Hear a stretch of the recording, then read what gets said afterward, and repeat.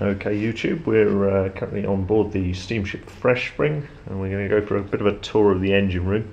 Just before we begin those, perhaps have a quick look in the top of the boiler room and have a look at the blower engine, which provides a force draft to the furnaces in the boiler. There's 3 of them, and that's it, with the fan on the left and the small engine by Sissons of Gloucester on the right.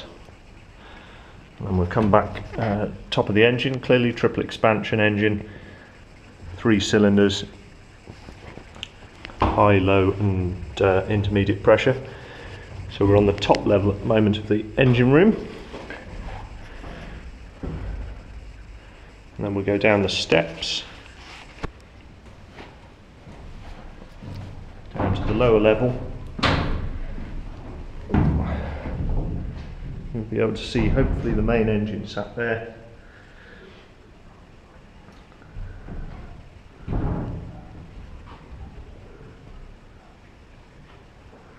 Currently we've got the lights on, which are a 110 volt DC system throughout the ship, but currently running on AC just because we've only got the lights on, so we've just got a builder's type transformer which runs at a treat.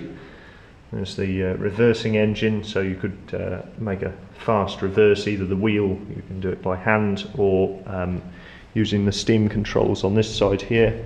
It's this lever. You can make a fast reverse if you need to make a manoeuvre or similar. And then you've got your other controls here, throttle and also various simpling valves and so on. And the telegraph from the wheelhouse. And then behind you you've got, at the same position, you've got the 3 speaking tubes, windlass, wheelhouse and boiler room. That's from left to right. And this gadget here is a whistle, so that if the chap at the other end blows down the pipe, then it whistles at you rather than you having to try to hear him initially. You've also got the boiler and cylinder pressure gauges sat there, telling you what's happening in all of the cylinders, so you know the pressures. And then let's just spin round. Sorry, I've spun round a fair bit, but basically we're just in the same position. We've just spun round 180 degrees, so we've got the engine behind, the main engine behind us now. We've got the main generator engine here again, as I say, 110 volt DC system all on board, and originally would have been powered by this steam powered generator, obviously when the ship's in steam. You've then got the switchboard up at the top here.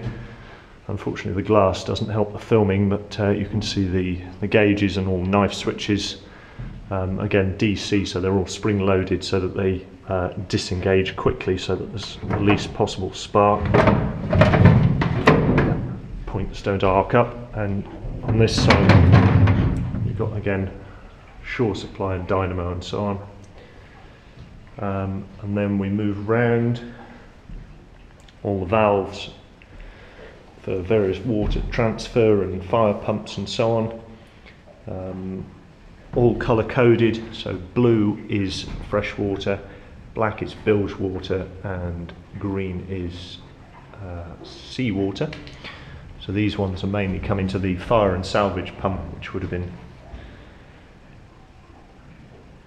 here, and again mainly seawater this one, and you can see the fire valve, the red one on the right there. At the moment we've just got the cover off that to have a little look inside. Coming round again, back of the engine now, hopefully you get an idea of where we are. Main engine in front of us there, and we've got the condenser on this side here, little circulating engine just there next to it. And we've got 2 main pumps, again colour coded on the valves, blue, green and black. And you can see the spares for the engine behind as well, so you've got the big end shell and so on. You've then got the other slightly larger weir type pump. I mean, you get an idea of how tall it is. I'm currently sat at floor level, and I'm 6 foot tall, and the camera's at about head height for me, so it's the best part of 8 or 10 feet tall.